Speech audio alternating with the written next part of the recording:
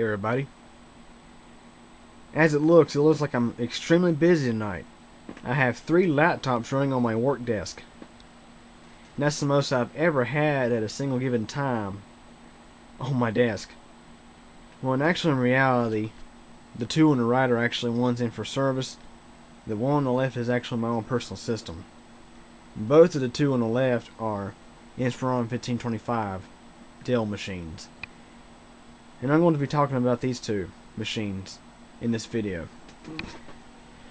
When I got my Dell Inspiron 1525, it originally had a Pentium dual core 1.8 something gig CPU, and I replaced that with a Core 2 Duo that came out of a Dell Latitude D630.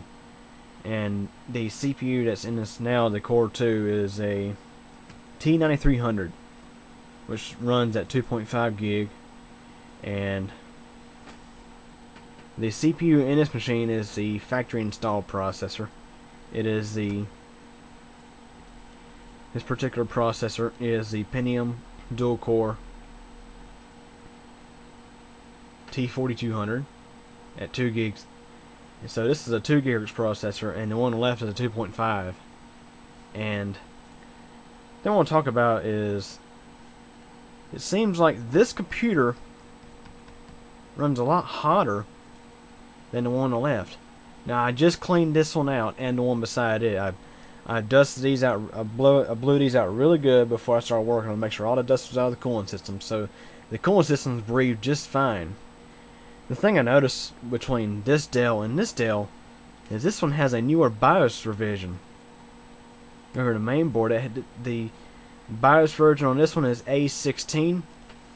Mine on the left is A11. One thing I noticed right away is I can feel, if you feel the palm rest and the touchpad, everything feels pretty warm. On this one, yeah, it's a little warm, but not as warm. I'm going to pull up heart rate monitor on this one to show you the difference. Let's go and look at the temperatures on mine. This one, the THM, is 36C, 37C, and the highest was 59C. That's when it was under load. And we look at the actual CPU temperatures. It's idling at around 30C. The lowest was 28C, and the highest was 56 degrees C on one of the cores. Now, this is normal for a laptop for the CPU to get pretty hot like that. These CPUs are designed to take the heat better than, let's say, a desktop CPU. Plus, these CPUs don't put out as much heat. And hard drive temperatures, they're about the same on both machines. Now let's look at the temperatures on this one. The THM on this one is 47C. Highest was 62.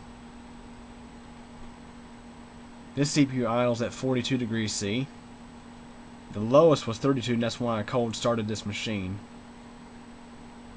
And this one here topped out at 55 and 56 on both the cores at max load. It's funny how this one says 47 on one core, 56 on the other. The only difference between the CPUs and these 2 is, like I say, they're different processors. But you would think the Core 2 would run hotter than the Pentium dual core. In the case with this machine, the CPU has actual thermal paste on it. This one here still has the factory stuff, which is not bad. It's not like the pink stuff you find on chipsets and desktops. It's a lot different than that. It does the job. But I noticed on the exhaust on this one, when it runs, the air is much hotter. So I think the issue that's going on here is with the newer BIOS revision. It seems like they have changed the fan algorithm where it waits till everything gets a little bit hotter to cut the fans on. And that's something I don't really like. I mean, yeah, not using the fan as much will save you a little bit of energy on your battery, but at the same time, I prefer things to stay cool. Because I noticed, as I installed Windows 7 on this machine, it was getting pretty warm. And that's something I never noticed with my own machine. Another difference is this one here is on battery power. This one's plugged in. So that's one thing that kind of gets me. And I know it's kind of a random YouTube video, but I figure I'd just mention it anyway because I know many of my subscribers just like my videos just to watch them, just to see what's going on with me. But anyways, I'm going to talk about a little something different, but I think I'll talk about that in a different video. So anyways, any questions or comments, feel free to ask.